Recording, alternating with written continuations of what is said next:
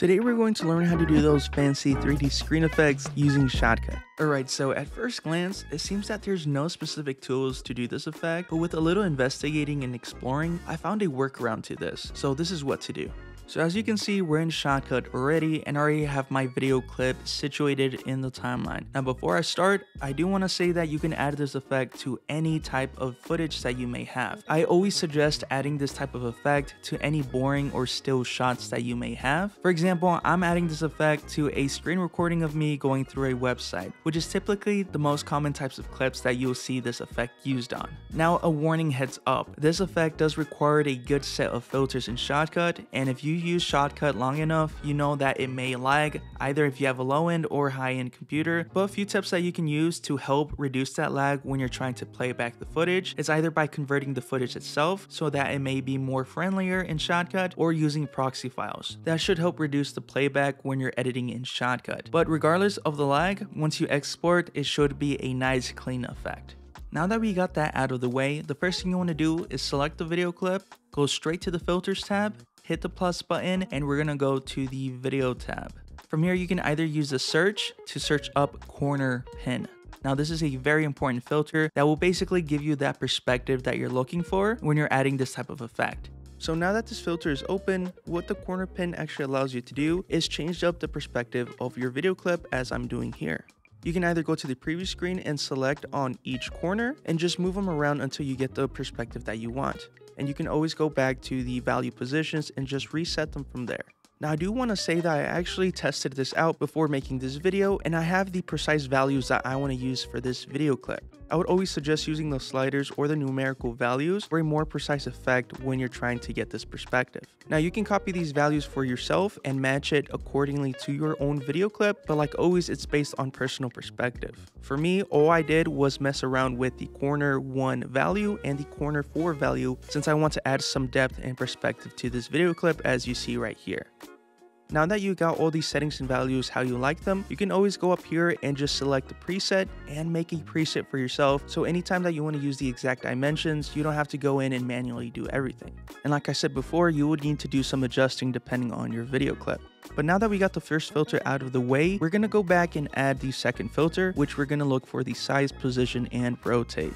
So now that that filter is here, the next thing that we're going to do is zoom in the footage. As you can see, it's not filling up the whole frame, so I'm just going to use the slider to zoom it in. Once that is done, I'm just going to go straight to the preview screen and just move it manually so I can adjust it where I want to center it and stuff like that. This will take a little bit of adjusting since I'm zooming in, I'm zooming out, and I'm just framing it up according to my personal preference for the video that we're making. And you can do the same thing yourself. It's going to take a lot of adjustments, but it's all with the goal of achieving the end result that you want.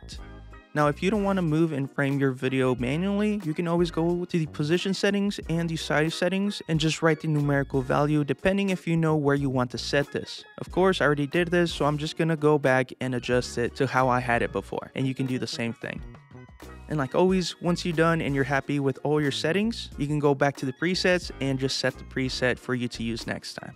Alright, so if you've been paying attention to the screen, you might have noticed the video clip that I'm using for this tutorial, and you might be wondering, what amazing website is that? Well, glad you brought it up because they are today's sponsor. Motion Array is basically a one-stop shop for all your video post-production needs. They contain a large array of premium quality templates, stock videos, and music for you to download to help you make better videos faster and easier. Sometimes when making a video, I don't have time to make new graphics, animations, or transitions, so I just use Motion Array and find what I need, download it in just a few clicks, and it's just that easy. Each template also comes with a tutorial, just in case you need some help. Motion Array is also membership based. That means that you can sign up for a month or a year and boom, you got everything and you're ready to download whatever you want and use it whenever you want to. So if you want to try it out, you can use my link in the description and try it out for free. You will instantly get access to all the free assets available, and if you decide to register for any type of subscription, you'll be making yourself a favor and you would be supporting the channel. So thank you.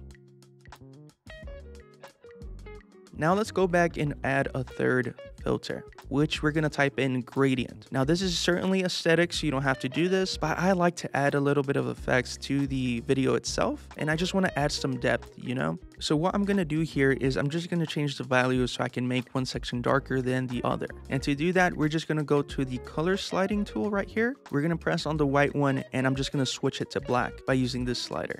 And then I'm just going to decrease the opacity just a bit. And then I'm going to go to the black value, and I'm going to switch it to white and decrease the opacity as well. So we're just flipping it around.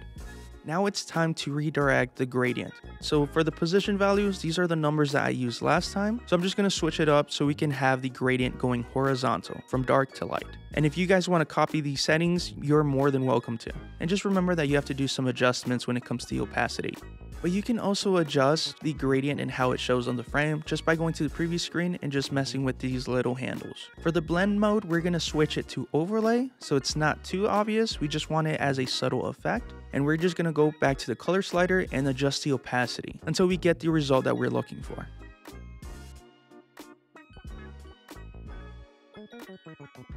And we can go back to the blend mode and just make it as normal so we can see where exactly the gradient is going to lay over. And we can switch it back to overlay. And as you can see, we can see the difference if we turn on the gradient and turn it off as well. And like always, if you want to save this preset, now is the time to do it. Now the next filter that we're going to add, again, is just aesthetics, and you don't have to do it. I just like to add some effects to this video clip. And we're going to be looking for a mask filter, specifically the mask simple shape. Now what we're going to do is we're going to apply a mask to a portion of the video because we're going to be adding a few more effects to create a blur further down the perspective of the video. Now these are specific settings for the mask that I found to work for me in this particular video clip. Now you're more than welcome to copy these settings, but you need to know that we're going to go back and forth adjusting these settings for a perfect fit. And as you can see, I'm adjusting some of these values, like the horizontal, vertical, softness values.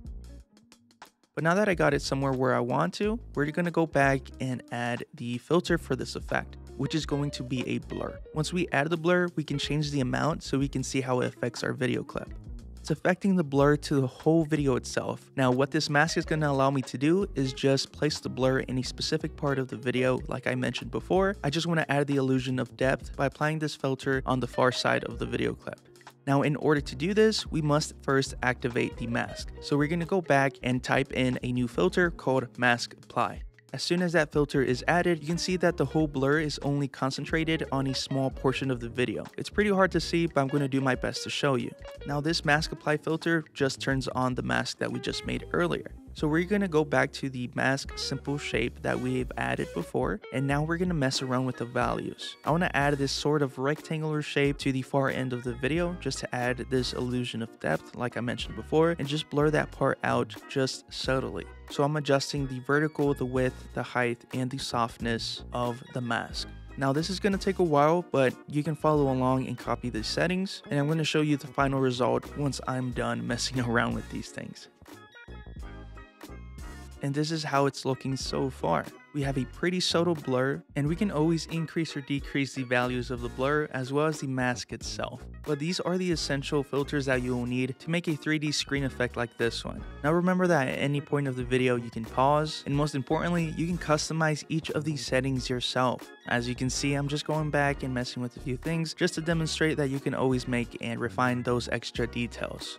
And you can undo or redo certain things if you messed up or if you just want to revert it back to the original state.